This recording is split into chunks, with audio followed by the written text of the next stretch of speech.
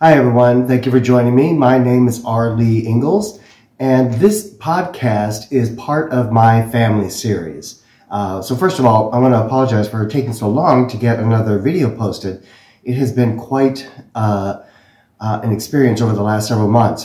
First of all, we had the holidays, which the holidays for our family and me is always good. You spend a lot of time with family and friends, and there's a lot of events going on, so it's hard to take out time and come up with a theme and items to talk about, etc. And then all the editing and all that other stuff that goes along with creating a podcast, a video podcast. So, you know, that kind of explains the time period before and during the holidays. But 2024 came on really strong and not in a good way. On the 4th of January, we found out that an aunt had been in a horrific car accident. And unfortunately, she did not survive, and neither did her little dog. So it was unexpected. What had happened was we ended up having to go to Memphis to kind of put her affairs in order and prepare for what's next for her. So I was away for a couple of weeks during that time period. And then when I got back, I took a trip, weekend getaway, just to get away from everything. And during that weekend, my mother's health took a turn for the worse. And they were afraid she wouldn't survive that weekend, but she did. And today, which is Thursday, February 9th, I believe, she's still with us. But so she called us all in, and she said she no longer wanted to have preventative care.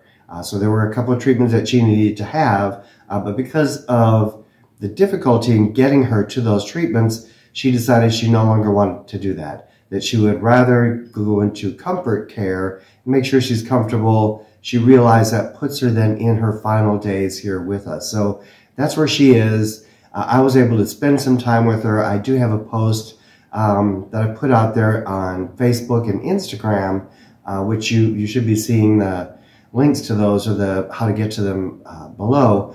But as I said, she's still with us. However, she is no longer responsive. She doesn't respond to anyone talking to her or touching her, those kind of things. So it's, you know, great sadness that my mother is at that place. But many of you, if you've watched my videos, you know I'm 70 years old. And how many 70-year-olds can say that they still have their mother here with them? So I feel very fortunate to have had her all these years. There's a lot of stories that I have to tell about her, memories that I will share in time.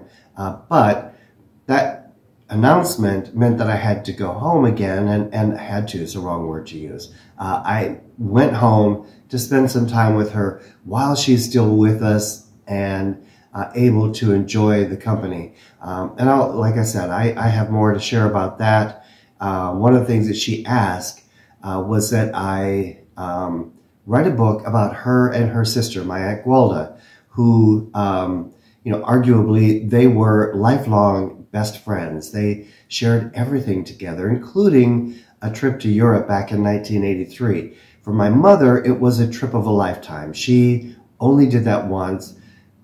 She saved everything from that trip. For Aunt Gwalda was a school teacher, so she went to Europe many, many times with her group of educator friends.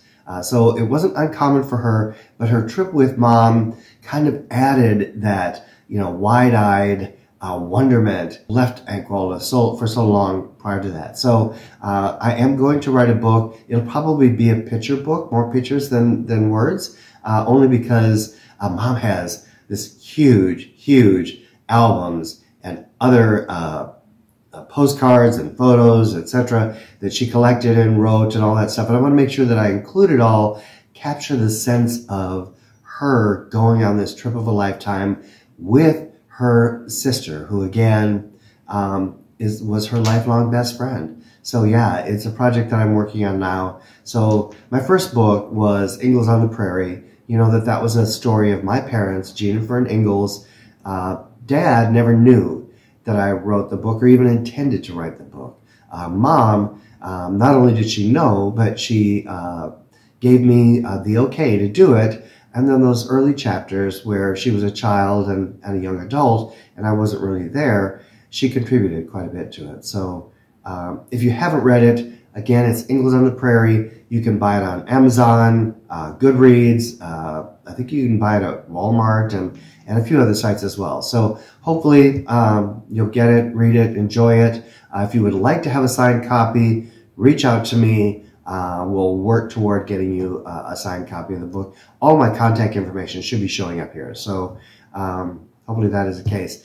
If you have any questions or anything, just reach out to me. I'm glad to respond to whatever you might have. So first podcast of the new year. More to come. I promise I will not be so late in getting them out. Hopefully the year will settle down from this point forward. Thank you for joining me. I appreciate your waiting. All the feedback that I've gotten from everybody on all of my platforms has been heartwarming. So I appreciate it. My family appreciates it. Thank you.